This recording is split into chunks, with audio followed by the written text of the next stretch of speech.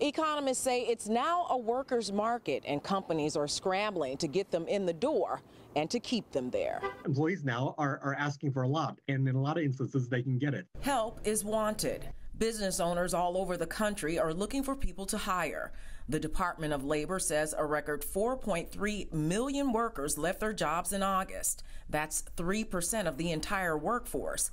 Experts say it isn't because they're receiving financial assistance from the government or because they don't need the money. People now are just looking at their lives. They've seen, over 700,000 people die, and they're asking themselves, what do they really want out of life? And a lot of people then are deciding that they don't like their current job and they want to move to something that's different. In August, there were 10.4 million jobs available. Of those workers who quit, 892,000 workers were in the food service and accommodation industries. The entire process of getting people in here was very difficult. We had to offer really good wages, and I mean, we're glad to do that, but it can get hard towards profitability.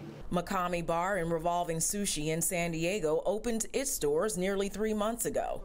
The general manager says they hired people who had never worked in the restaurant business, trained them, and tried to create a good working environment. Right now, we're probably opening at still like 40–50% capacity.